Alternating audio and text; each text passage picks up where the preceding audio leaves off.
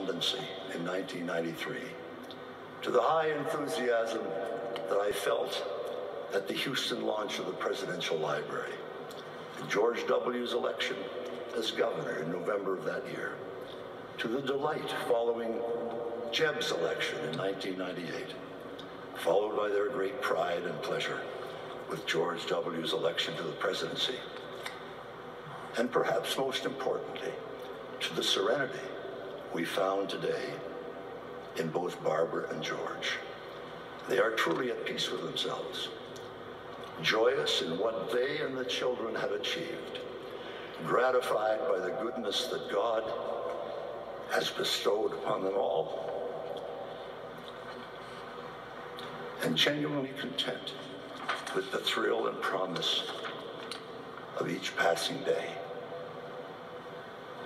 And at that, George, who had tears in his eyes as I spoke, said, "You know, Brian, you've got us pegged just right, and the roller coaster of emotions we've experienced since 1992.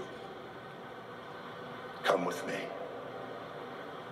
He led me down the porch at Walker's Point to the side of the house that fronts the ocean and pointed to a small, simple plaque that had been unobtrusively installed just some days earlier.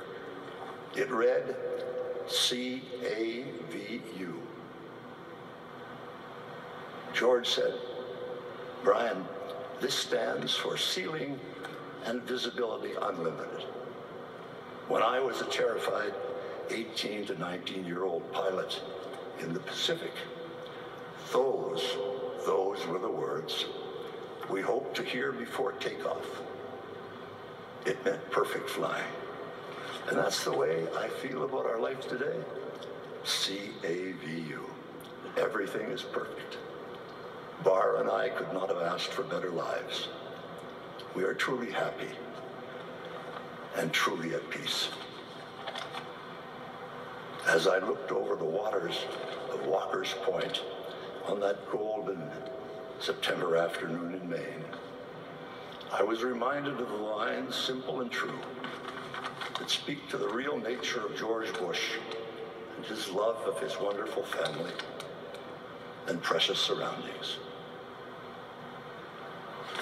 There are wooden ships, there are sailing ships, there are ships that sail the sea. But the best ships are friendships, and may they always be.